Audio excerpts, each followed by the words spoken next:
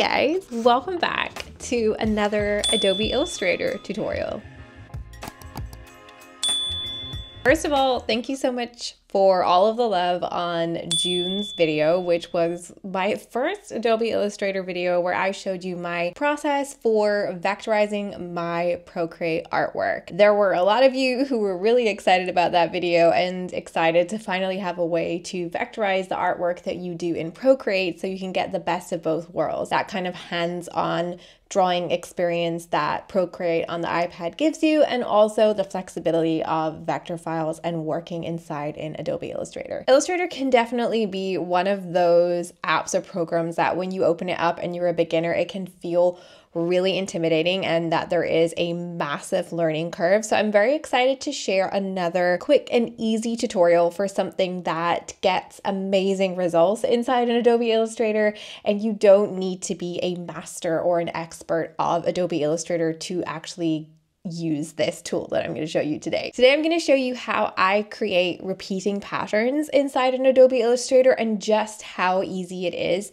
to create repeating pattern templates inside an Adobe Illustrator. And not only that, I'm also going to show you how you can create a pattern in Illustrator and then apply it to a set of artboards to create a matching phone, desktop, and tablet wallpaper, which is exactly what I do when I'm creating patterned wallpapers for my Patreon members. Let's dive in. Let's open up Adobe Illustrator and get our workspace set up and ready for creating our first repeating pattern. So inside an Adobe Illustrator, we're going to go ahead and create a new file, and we're going to create a new artboard and workspace for ourselves. With repeating patterns, I personally prefer to create and work on square artboards inside an Adobe Illustrator just because it gives me a square space to help me visualize the repeat before I go into creating the repeat. So I'm going to create an artboard that is 1080 pixels or 1080 points by 1080. I'm going to just create one artboard.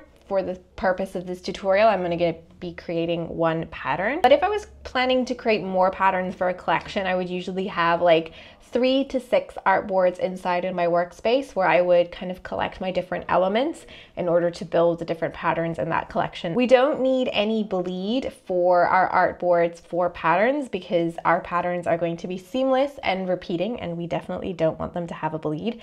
And the last thing that I'm going to do for this artboard is I'm going to change it to RGB color mode because the pattern that I'm creating today, I want to use it to create a wallpaper for desktop, phone, and tablet devices. So RGB is the color mode we use when we are creating things that we're going to use on a screen. If I was creating a pattern that I intended to have printed on a product or on some fabric or for a supplier or a client or a collection or whatever it was, I would use CMYK because that is the color mode we need set when we intend to print our patterns. All of my other settings I'm happy with, so I'm going to go ahead and click Create, and Adobe is going to open up our workspace with our square artboard. So I've gone ahead and gathered some options for creating my pattern today. These are from artwork that I've already created, and for creating your pattern, all you've got to do is bring in some artwork from other Adobe Illustration files that you have or from Procreate and vectorize them using the method that I shared in my last video, and then collect a couple of little elements that you want to use in your pattern. I think we're going to keep it very simple for this first pattern, and we're going to use some of these flowers.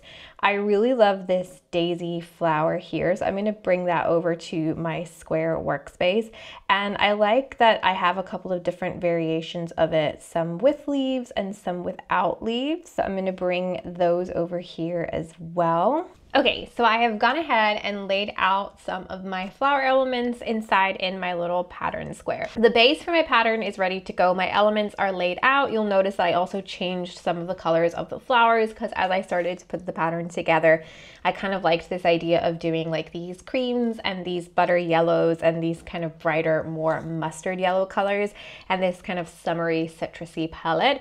So that's kind of what I went for. And now I'm ready to use the Adobe Illustrator pattern tool to build my pattern. And this is where the fun part is and the magic happens.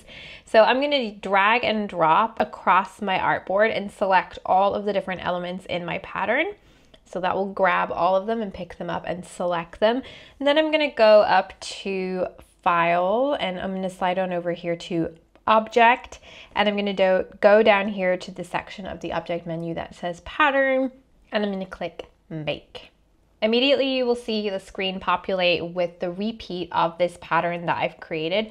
If I zoom out, I can see a sample of the pattern repeated. It's not perfect yet because there's a couple of settings that I need to change. First of all, to bring the bounding box closer together. At the moment, the pattern tile bounds around the edge of the last element and repeats like that. So the first thing that I want to do is I want to make the sides of my pattern tile to match the artboard that I was originally working on.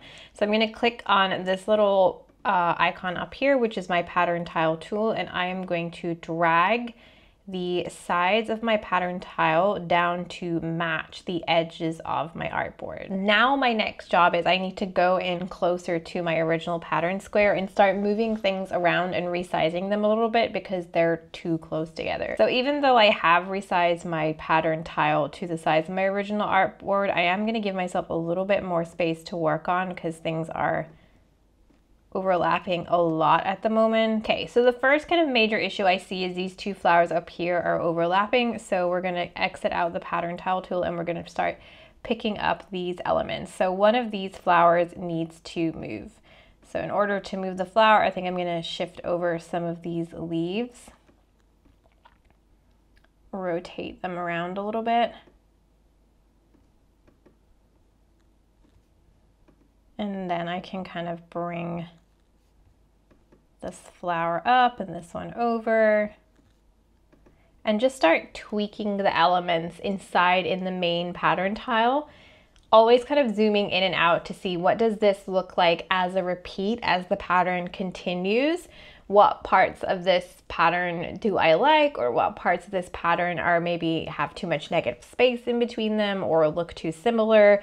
So for example, I personally, when I zoom out, I don't like how the leaves are repeating because all three of the leaves are kind of clumped together and it just doesn't look as good. I also see there's like a lot of negative space happening in some parts of the pattern, and then other parts of the pattern, the flowers are really clustered together. So I need to kind of spend a little minute tweaking and moving things around until I'm happy with how the layout looks. Okay, I've done some moving and tweaking and resizing and putting things in a different order, and I'm actually really happy with the spacing and how the preview looks. So what I'm going to do now is I'm going to go over to my pattern options and I'm going to give my pattern a name. I'm going to call this Summer Garden because it's giving very summer garden vibes. And then I'm going to just click enter and save and click up here to click done. Now over here in my swatches panel, I'll notice that there's a new swatch has been added, and that is my pattern swatch. So if I click on that swatch and then I click my rectangle tool, now when I create a rectangle, it's going to fill it with my pattern. If I create a rectangle that is a different color, for example, I can then also click over here to fill it with my pattern. Now it's the time to apply this pattern swatch to our wallpaper for a phone, desktop, and tablet. And I'm going to show you how I create matching wallpapers for phone, desktop, and tablet inside one Adobe Illustrator file. So we're going to go back up to File and we're going to create a new file, and we're going to put in the dimensions, first of all, for a phone wallpaper. It's always helpful to kind of Google this just to get the dimensions right because they're always changing. This is giving me 1080 by 1920, so we can leave the width the same and we're just going to change the height to 1920. We are leaving it in RGB color mode because remember this is for a screen, so we don't want to change it. We're just going to add a small bleed to the edge of it just to give us a little bit of space to work around the edge. I'm going to add just a 5-point bleed to either side of it, and then I'm going to click create.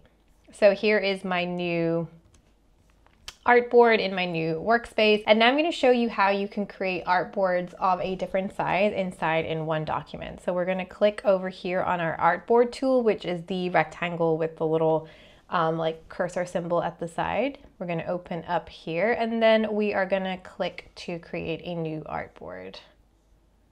So if we click over here on our iPhone, we can see that the width and height are set to 1080 by 1920. If we click on our desktop, we've just kind of estimated it. So I'm gonna again get out Google and search. So for a desktop wallpaper, there are a few different sizes. I'm gonna go with the one that's actually the inverse of our phone wallpaper, that is 1920 in width by 1080 in height. So I'm going to drag that one over there. So now we've got our iPhone wallpaper and our desktop wallpaper.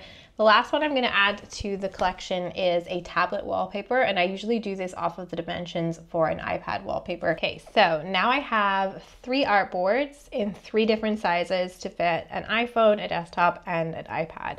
Now I'm going to click back to my cursor tool, and I've got my 3 different artboards in 3 different file sizes for my wallpapers. So the first thing that I'm going to do is I'm going to grab my rectangle tool, and I'm just going to create a giant rectangle shape that goes over all of the artboards. And it's okay that it's going into spaces that are not on the artboards, because when we save our artboards as files for using as wallpapers, it's only going to save sections of our artboard that we see within that red line. So this is my first rectangle. This is going to be my background layer.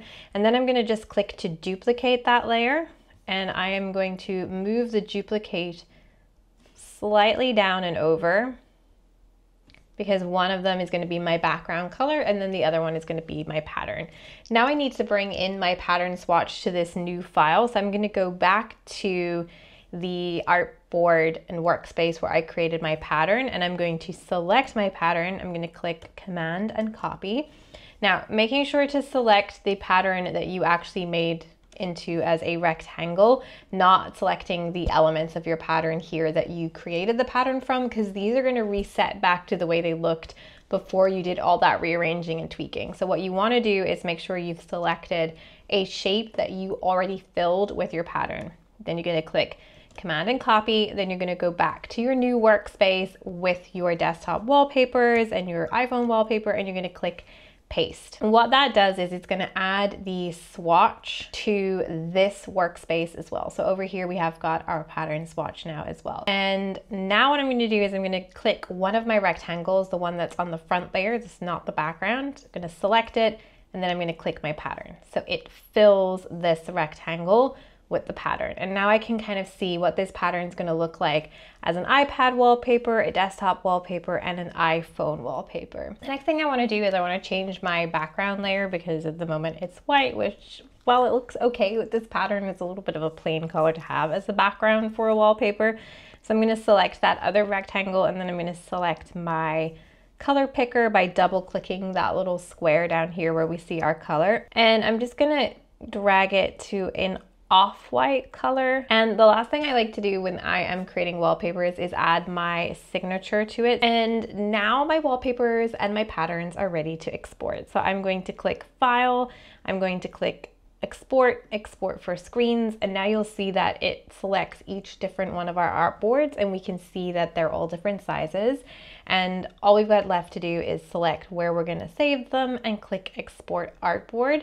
And now we have created a pattern and saved them as wallpapers ready to use. If you want to save your pattern file so that you have a file to come back to, I usually just save that artboard that I was working on as an Adobe file. So clicking Save, Save As, and saving it in on your computer or in your cloud as an Adobe format. So that is it. That is how I create repeating patterns inside in Adobe Illustrator. I hope that you found this tutorial helpful, and maybe that it got you a little bit excited about using Adobe Illustrator or inspired to create patterns of your own using elements from your artwork. I think pattern creation is a really fun creative play activity. I know it's something that I've personally loved doing a lot in my own creative practice recently as a way to kind of push the limits of my artwork and see what it would look like as repeating patterns, and then applying those repeating patterns to mock-ups for products or using them to create wallpapers for my Patreon members. Speaking of which, if you are not a Patreon member and you would like to become a member so that you get the wallpapers that I create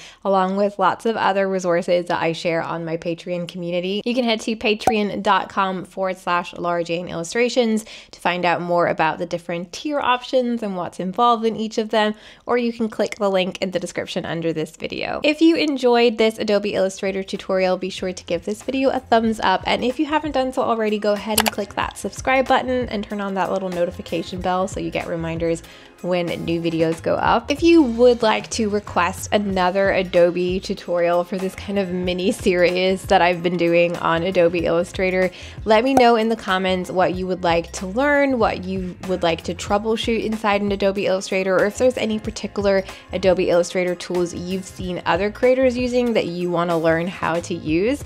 And if you create a repeating pattern with Adobe Illustrator, I would absolutely love to see it. You can tag me as @LauraJaneIllustrations on Instagram, TikTok, or Pinterest, wherever you like to share your artwork with your audience and community. I would love to see the patterns that you create using this really fun repeating pattern tool. If you are completely new to Adobe Illustrator and you want to learn how to vectorize your artwork from Procreate or another app before you start creating patterns so that they can scale and resize inside your pattern really easily without becoming pixelated, I really recommend that you go ahead and watch this video next, where I show you my method for vectorizing my Procreate artwork inside an Adobe Illustrator.